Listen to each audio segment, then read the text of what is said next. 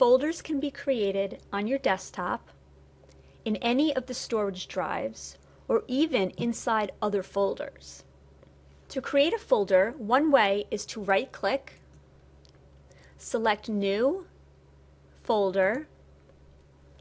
Here it is, and now you just have to give the folder a name. Pick something short but memorable.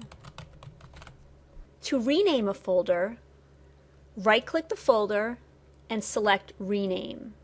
To delete a folder, select the folder and select Delete.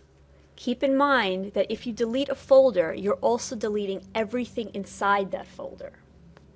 So to move files into a folder, you can do it one of three ways. The first way is to simply select your file and drag it into the folder. The second way is to copy and paste. When you copy and paste a file, you leave one copy in its original location and then put another copy into the second location. So here I'm going to right-click, I'm going to select Copy. Now I'm clicking on the folder, right-clicking again, and selecting Paste.